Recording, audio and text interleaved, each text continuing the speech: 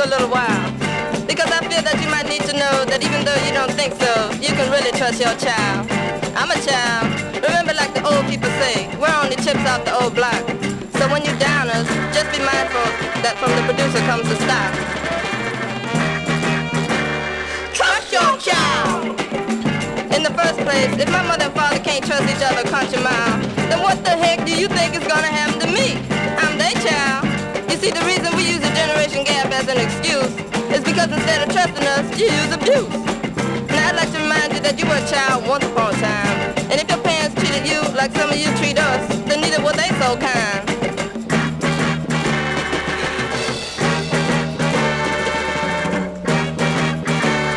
Trust your child!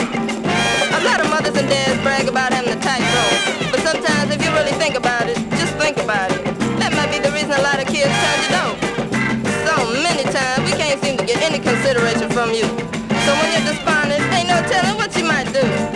I agree that up to a certain point, you must be careful because your child ain't grown. But you must realize that after a certain age, we become in the possession of a mind of our own. Maybe 16, 18, 21, or 22. But once we make up our minds, 9 times out of 10, that's what we're gonna do.